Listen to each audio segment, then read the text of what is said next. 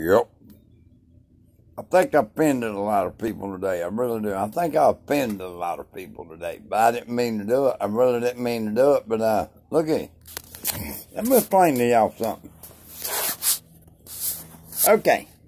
Number one. Okay. Number one is I'm a registered Democrat, okay? I'm a registered Democrat. But, you know what a butt is? That's a buddy dot. Hello. Anyway, I'm a registered Democrat, but I think the Democrats are trying to sink us in the bottom end of the glory hole. Hello. I think they are. I'm a registered Democrat, but in the other hand, there's a golden band. But I really think that the Democrats are trying to sink us.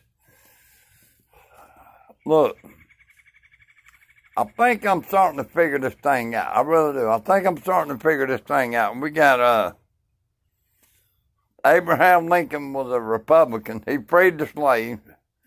And then I found out, I'm a Democrat, I found out that, the KKK was started by the Democrats. I just figured that out. I didn't know that. I just figured it out. Then, now,